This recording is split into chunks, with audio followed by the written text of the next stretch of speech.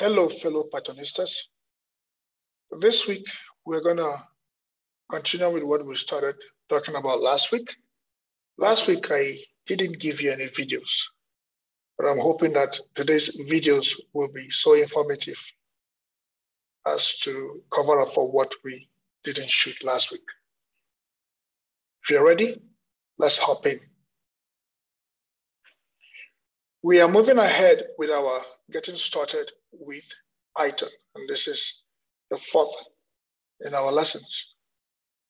The last time we talked about variables and we described them as containers where we store various data values, whether they are integers, floats, or strings. The way we explained them, we were only able to store one value at a time. But in this video, I will show you how to store multiple values under one variable name. And one way to do so, we're going to use lists. In one of our notebooks, Getting Started with Python 2, we said a list is a collection that is ordered and changeable. And it is usually designated using square brackets. Now, here we have examples of lists.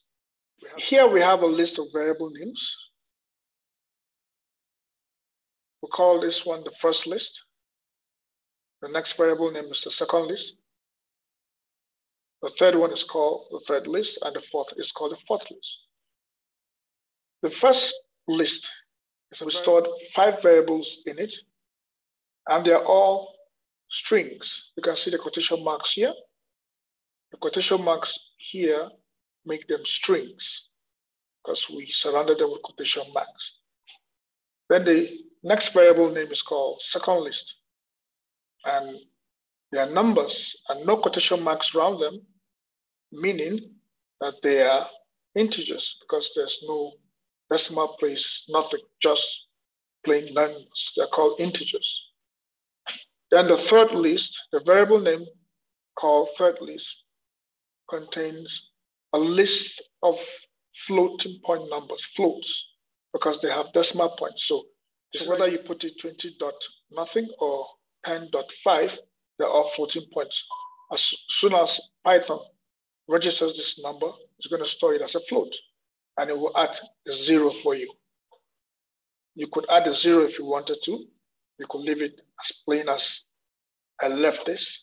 These are different ways you could store floats in variable names. And since we want more than one data item, we have to use something like a list. We could also use a dictionary or a set. But in this video, we're only going to concentrate on talking about lists. And then the fourth one here is a mixture of strings. You can see the quotation marks here.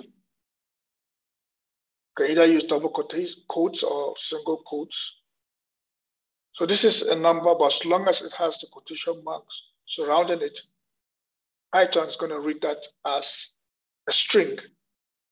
This one here has no decimal point, it's a number, has no quotation marks. This must be an integer like this. And then this one has no quotation marks. However, it has the decimal point here. Then this is considered a float. To retrieve an element in a list, this apple here is an element. This orange is an element. To retrieve it, we use something called the index operator. We also use the square bracket. I'm hoping that this will not confuse you when you're working with it. If you're creating a list, you need a square bracket to create it. And if you want to access any element on that list, you also use an index operator, which is also a square bracket. Do not get confused as we move ahead. So we've just created a list here of fruits, different fruits, and we aptly named it fruit list. And we assigned the contents of that list into that variable name that we call a fruit list. Remember, a variable name is like a container, and we want to store all these items in this container.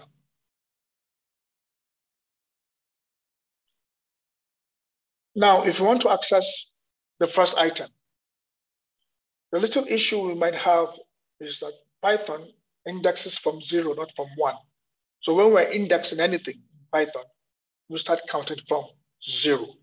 So this apple is on index 0, index 1, 2, 3, 4, 5, 6.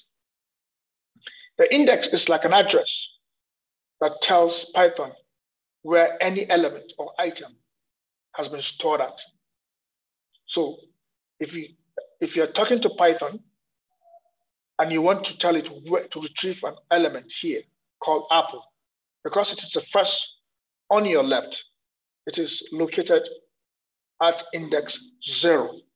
The next element from the left, the second element from the left, is located at index 1, index 2, index 3, index 4, index 5, and index 6.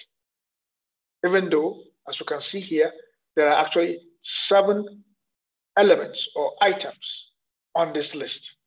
But because we're indexing from 0, the last item will not be index 7, but index 6, which means 1 less than the total number of elements on that list. Like I said, to access the first item on our list here, we use the index 0. This is the index operator, which I told you about. It is a square bracket, so we just put 0 in it. And when we type it, it gives us apple. To get the third element, we use index 2. Remember, we start counting our index from 0. So the third element would be 1 less than 3, which is index 2. The 7th element would be 1 less than 7, which is index 6. So for us here now to access this item, which is the third element, we use index 2. The next thing we'll be talking about is called slicing. The difference between slicing and indexing is, for indexing, you want to only get one item on your list. But for slicing, you want to get more than one, from 2, 3, 4, 5. You can use slicing to get one, but it is just faster to just use indexing. It's the same thing, we use the same index elements. Here is how it is. You have a variable name called myList. If you have a variable name called myList, you want to use the index operator again, but this time around, you put 2 different numbers there, separated by a colon. This is a colon. The idea here being that I want to slice my list starting from this index and ending at a certain index. So let's assume that here, our list that we created here initially, we want to slice it from the second element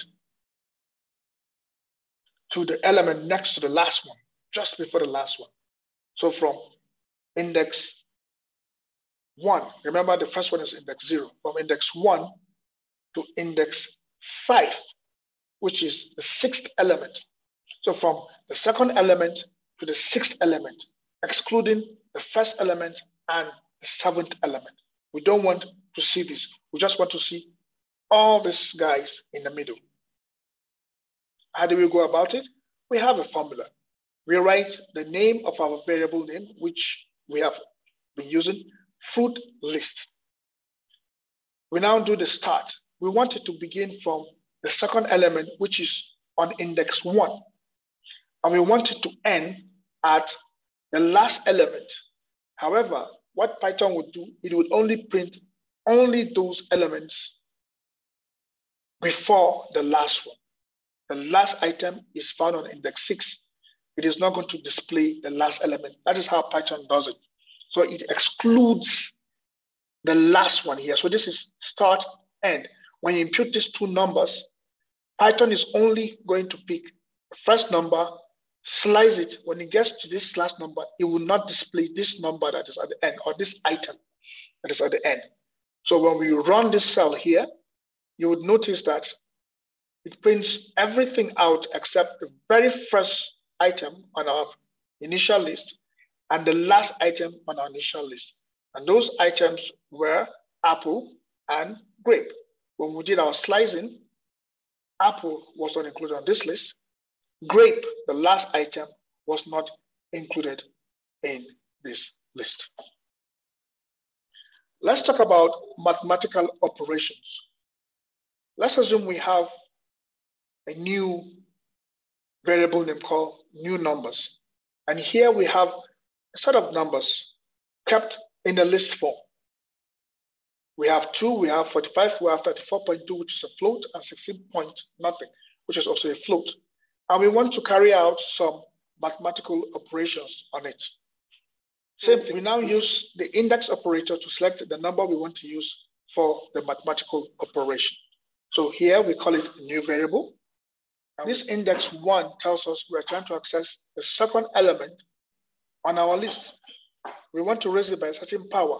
We want to raise it to the first number or the first element on our list. This is going to be 45 raised to the power 2. So we write it thus. The name of our variable is number. To access the element we want, which is 45, we use the index operator and put the index location, which is 1, and then we raise it by this one. We write the same variable name, numbers, and then raise it by the first element, which is 2. The first element is located around index 0. So I decided to do the mathematical operation manually for you to see that we have the same number, 2025, 2025.